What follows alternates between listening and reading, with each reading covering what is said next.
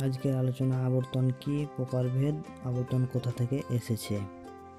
তো প্রিয় ছাত্রছাত্রী, এই ভিডিওটির আলোচনার বিষয় অনেক। আবর্তন কাকে বলে, আবর্তনের নিয়ম এবং আবর্তনের নিয়ম ডিটেলসে আলোচনা হবে। এই ভিডিওটি পুরোপুরি দেখবে এবং আবর্তনের নিয়ম, আবর্তনের প্রকারভেদ, আবর্তন কয় প্রকার, সরল আবর্তন কি, অসরল আবর্তন কি, এই আলোচনা হবে। তো চলো শুরু করা যাক। প্রিয় ছাত্রছাত্রী, আজকে নিয়ে এসেছি তোমাদের সামনে অনুমানের ডিটেলস। দেখছো, অনুমানকে দুই ভাগে ভাগ করা হয়। সেটি হচ্ছে অবরোহ অনুমান ও আরোহ অনুমান। এবং এই যে অবরোহ অনুমান দেখতে পাচ্ছ, অবরোহ অনুমানের আবার দুটি ভাগ। সেটি হচ্ছে মাধ্যম অনুমান ও অমাধ্যম অনুমান। এই মাধ্যম অনুমান থেকে ন্যায় অনুমান এবং অমাধ্যম অনুমান থেকে আবর্তন, বিবর্তন, সমবিবর্তন, অন্তরাবর্তন। এবং তার নিচে ভালোভাবে লক্ষ্য করে দেখো যে আবর্তনের আবার দুটি ভাগ। সেটি হচ্ছে সরল আবর্তন এবং একটি হচ্ছে অসরল আবর্তন। এই যে অবরোহ অনুমান, অমাধ্যম অনুমান, মাধ্যম অনুমান, ন্যায় অনুমান, আবর্তন, বিবর্তন, সমবিবর্তন, অন্তরাবর্তন, সরল, অসরল, এইগুলো আমরা তোমাদের সামনে সংজ্ঞা আকারে তুলে ধরব। এবং এই ভিডিওতে না থাকলেও তুমি অন্য ভিডিওতে পেয়ে যাবে।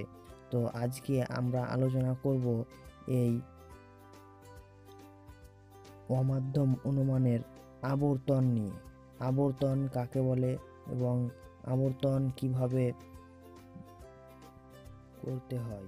তো এই আবর্তন ছাড়াও যদি তোমাদের কোনো অনুমান অজানা থাকে বা বুঝতে অসুবিধা হয়, তো ভিডিওর কমেন্ট বক্সে তুমি কমেন্ট করে জানাতে পারো এবং তার উত্তর অবশ্যই পাবে। এবং সেই বিষয় নিয়ে আমি যত সম্ভব খুব তাড়াতাড়ি ভিডিও পোস্ট করার চেষ্টা করব। তো চলো, সময় নষ্ট না করে আমরা আবর্তনের আলোচনায় আসি। তো ভিডিও শুরু করার আগে একটি কথা বলে রাখি যে যদি এই ভিডিও বা অন্য ভিডিও তোমার কোনো কাজে লেগে থাকে, তো অবশ্যই আমার চ্যানেলটি সাবস্ক্রাইব করে রাখবে, যাতে আমি নতুন নতুন ভিডিও ছাড়ি সেই সঙ্গে সঙ্গে যাতে তোমাদের কাছে পৌঁছে যায়। প্রিয় ছাত্রছাত্রী, চলো মূল আলোচনায় আসি। তো প্রিয় ছাত্রছাত্রী, ভালোভাবে লক্ষ্য করো যে আবর্তন কাকে বলে, আবর্তনের নিয়মাবলীগুলো কি কি, সেই বিষয়ে আমরা আলোচনা করব। তো আবর্তন কাকে বলে, প্রথমতই সংজ্ঞা আকারে বলতে বোঝায় এই যে, দেখো ভালোভাবে লক্ষ্য করো, যে প্রকার অবরোহমূলক অমাধ্যম অনুমানে আশ্রয় বাক্যের উদ্দেশ্য পদ সিদ্ধান্তের বিধেয় পদ হয়।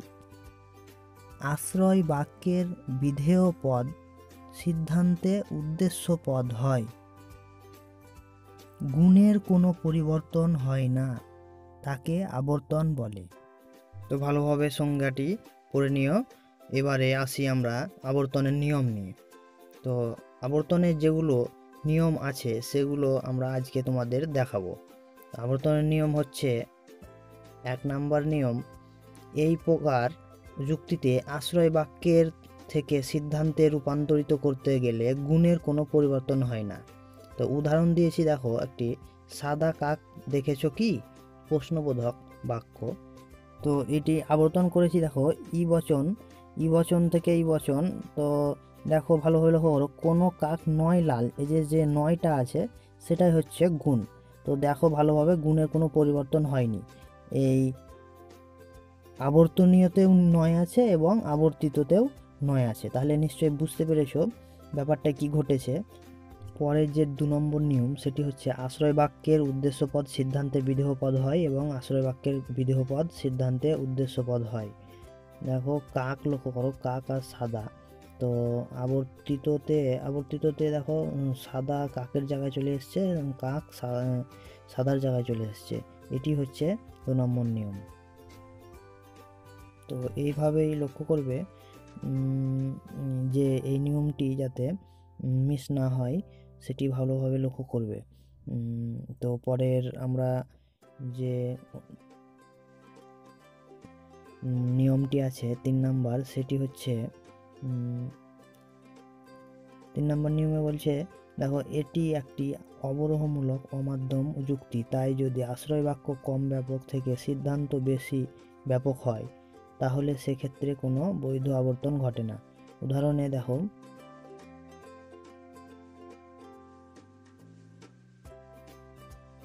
এখানে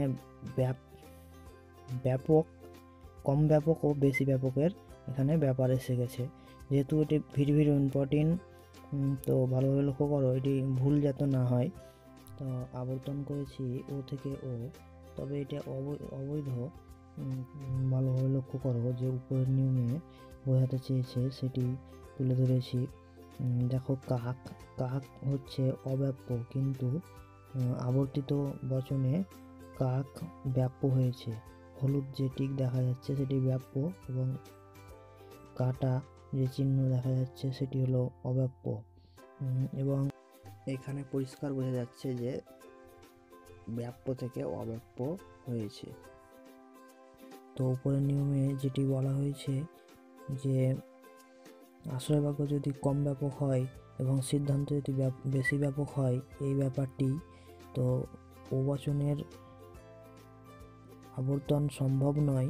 তো এই উদাহরণটি থেকে বোঝা যাচ্ছে যে এই যে কারণ সেটি একটি ও বচনের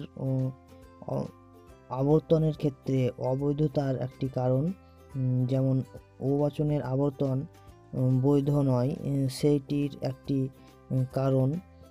তো যাই হোক, এটি ভালোভাবে লক্ষ্য করবে যাতে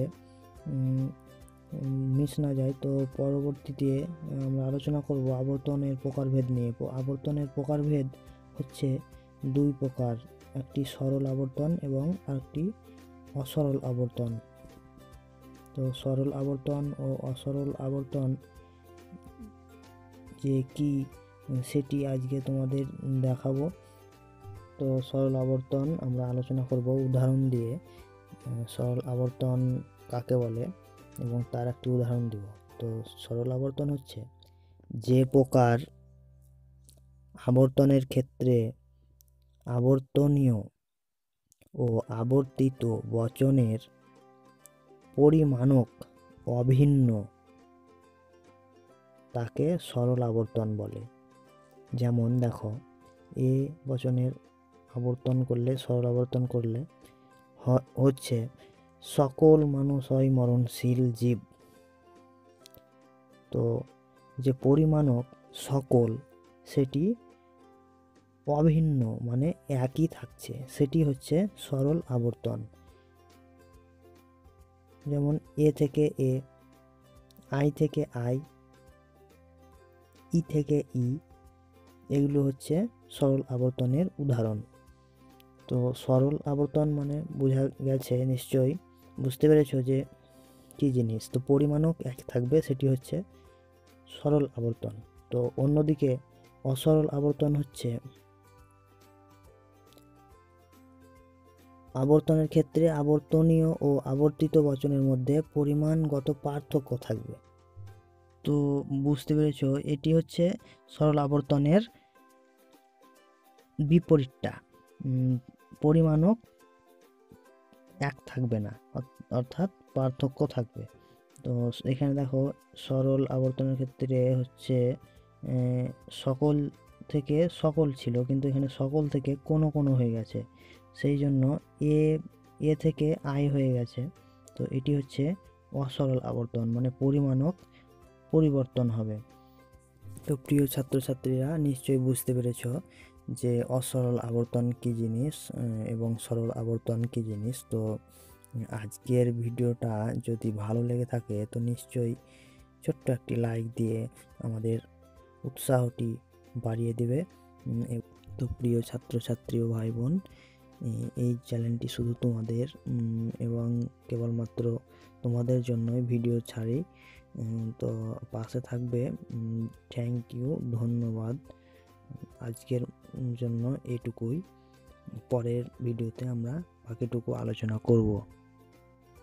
তো বন্ধুরা, শুধু এটুকু নয়, তোমাদের জন্য আরও কিছু করার ইচ্ছে আমাদের জাগে।